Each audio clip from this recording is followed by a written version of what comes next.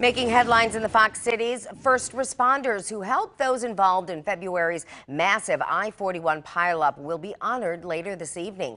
Gold Cross Ambulance is hosting a special event to thank those who endured the harsh weather conditions while pulling victims out of vehicles and directing them to safety.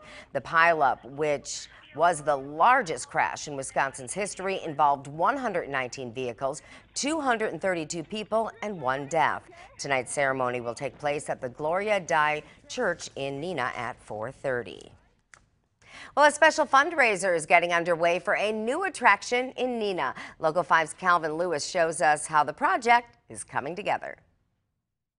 Never did I believe that I'd be climbing a 100-feet ladder. Don't adjust your television. That is indeed Neenah Mayor Dean Coffert climbing a fire truck ladder. And there's a perfectly good explanation for it. It's all part of a fundraising effort for a new kids splash pad at Washington Park.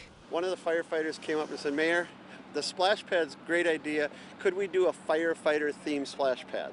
And I said, sure, and they looked at costs, and the firefighter theme with the graphics and that is a little bit more money than a generic splash pad.